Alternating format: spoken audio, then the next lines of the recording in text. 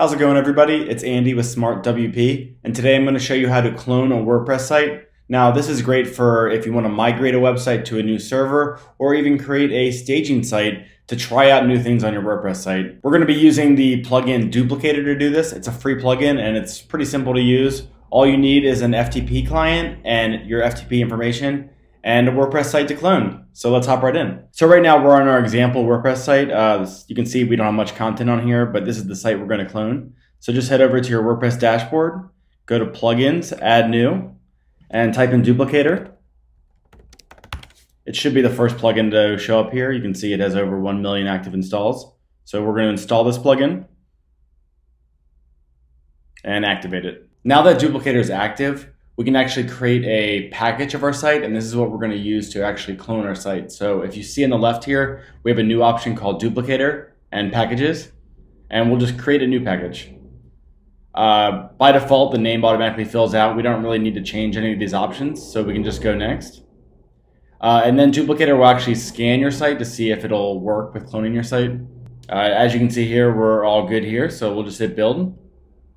So now it's building our package.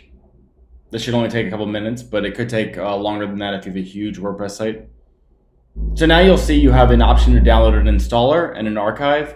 The archive is the actual files in your site, and then the installer is what pulls all that stuff out and puts it into the new WordPress site. So we actually need both of these files. We'll just do the one-click download, so it downloads both at the same time. So you can see here the two files that were downloaded were an installer.php and a zip file. So now we're going to head over to our FTP client. We'll be using CyberDuck. It's a free FTP client. If you're new to FTP, FTP lets you connect to your server and actually move files in and out. If you don't know your FTP login, you can email your web host and they should be able to get the information to you. Or you can log into your web hosting dashboard and it's usually there. So we've already created a FTP login, so we're just going to take these details here and log in. So you can see here we have server, username, and password. And it's normal FTP, not SFTP. So if your information isn't working, you should try SFTP. But your host should tell you which it is. So we're going to connect. And you can see here now, we can see the file structure of our server. And we have a public HTML folder. Your server might look a little different. It might put you right in that public HTML folder. But we're just going to pop into this one right here. So this is actually the folder that's public facing. So this is what shows up on the site itself. So here's where we need to put our installer and zip file. So I'm just going to drag these over, the installer and the zip, and you can see they're uploading here. It's going to take about 10 seconds to upload.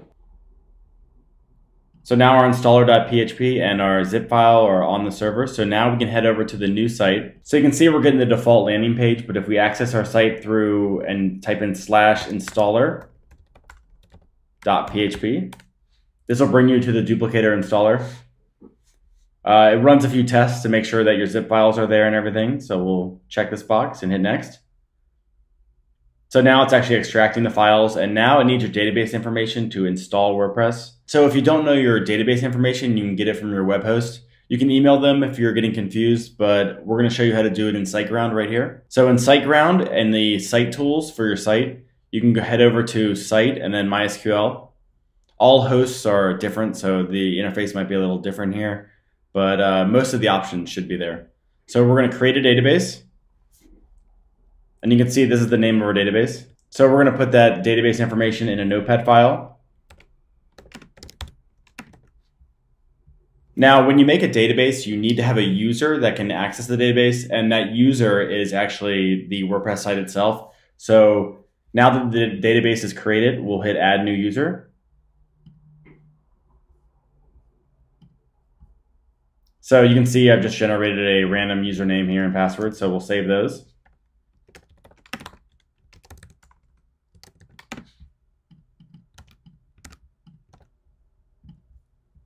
And we'll hit manage access here. So we've just added the user to the database we just created. So now we have a login, a database, and a password, all for that new database.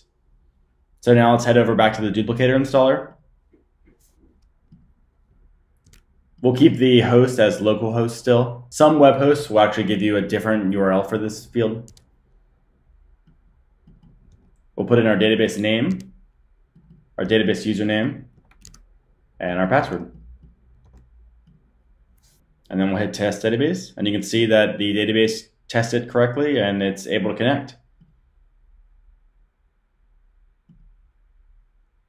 Now, one of the final steps of this is it's going to change all of your URLs from your old site. So since you cloned a site with pre-existing URLs, it's going to change them to the new structure of the new domain you're using. So usually the automatic settings are good because it knows what the server is that it's running on. So these look good to me, and we'll hit next. Now it's putting the database onto the server, and now we should be able to log into our WordPress admin. And you can use the same login that you used on your WordPress site previously because it's the same database and same site. As you can see, the installer automatically removed the installer files. So if the installer doesn't remove these for you, you really need to remove them. The site will give you a warning if they're still there.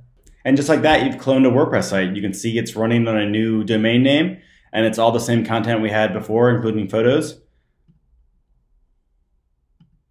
Now, this is great if you want to test different plugins and things like that. Maybe you're redesigning the homepage and you don't want to interrupt your current site. And thanks again for watching. And if you have any questions, feel free to leave them in the comments. We'll help you out. And if you need to know your FTP or MySQL information, or you're getting hung up on that, definitely reach out to your web host. They can definitely help you get that information.